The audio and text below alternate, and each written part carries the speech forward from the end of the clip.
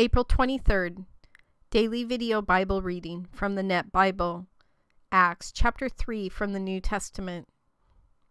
Now Peter and John were going up to the temple at the time for prayer at 3 o'clock in the afternoon. And a man lame from birth was being carried up, who was placed at the temple gate called the Beautiful Gate every day so he could beg for money from those going into the temple courts. When he saw Peter and John about to go into the temple courts, he asked them for money. Peter looked directly at him, as did John, and said, "Look at us." So the lame man paid attention to them, expecting to receive something from them. But Peter said, "I have no silver or gold, but what I do have I give you. In the name of Jesus Christ, the Nazarene, stand up and walk." Then Peter took hold of him by the right hand and raised him up, and at once the man's feet and ankles were made strong. He jumped up, stood, and began walking around, and he entered the temple courts with them, walking and leaping and praising God. All the people saw him walking and praising God, and they recognized him as the man who used to sit and ask for donations at the Beautiful Gate of the temple. And they were filled with astonishment and amazement at what had happened to him. While the man was hanging on to Peter and John, all the people, completely astounded, ran together to them in the covered walkway called Solomon's Portico. When Peter saw this, he declared to the people, "Men of Israel, why are you amazed at this? Why do you stare at us as if we had made this man walk by our own power or piety?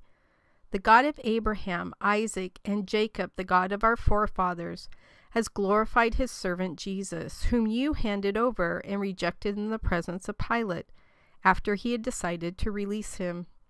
But you rejected the Holy and Righteous One and asked that a man who was a murderer be released to you. You killed the Originator of life, whom God raised from the dead. To this fact we are witnesses. And on the basis of faith in Jesus' name, his very name has made this man, whom you see and know, strong. The faith that is through Jesus has given him this complete health in the presence of you all. And now, brothers, I know you acted in ignorance, as your rulers did too. But the things God foretold long ago through all the prophets, that his Christ would suffer, he has filled in this way. Therefore, repent and turn back so that your sins may be wiped out, so that times of refreshing may come from the presence of the Lord, and so that he may send the Messiah appointed for you, that is, Jesus. This one heaven must receive until the time all things are restored, which God declared from times long ago through his holy prophets. Moses said, "The Lord your God will raise up for you a prophet like me from among your brothers. You must obey him in everything he tells you. Every person who does not obey that prophet will be destroyed and thus removed from the people." And all the prophets from Samuel and those who followed him have spoken about and announced these days. You are the sons of the prophets and the covenant that God made with your ancestors, saying to Abraham, "And in your descendants all the nations of the earth will be blessed." God raised up his servant and sent him first to you to bless you by turning each one of you from your iniquities.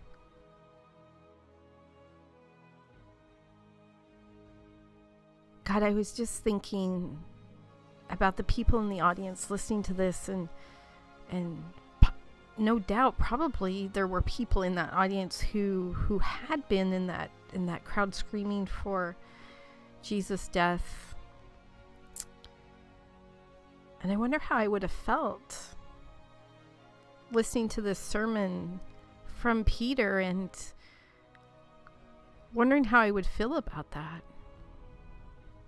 You know, I think about that a lot today, that what are the things I'm doing or not doing that are causing other people to not seek you, God? Is something in my behavior causing somebody to be turned off by Christianity, or having a relationship with you, or wanting to pick up a Bible and being just as guilty as the people who sent you to the cross? And here I am stopping people from learning more about you. I know you choose us. I know that our salvation comes from your grace. But I also know that we're responsible for being your disciples here on earth and telling others about how awesome you are. So God, I just ask forgiveness, just like Peter was telling them to repent. I ask forgiveness for all the things I've done in my life that have caused other people to slip, that have caused other people to have a delayed time in finding you, to cause other people to turn away from your word. Whatever it is I've done that has caused disruption in your kingdom, I'm truly sorry for it. And I just pray that in the future you'll make those things very clear to me and make me realize what I'm doing or not doing so that I can change those behaviors. God, you know that I don't fear men at all. I fear you, I respect you, and I love you very much. And I want what's very best for your kingdom at all times.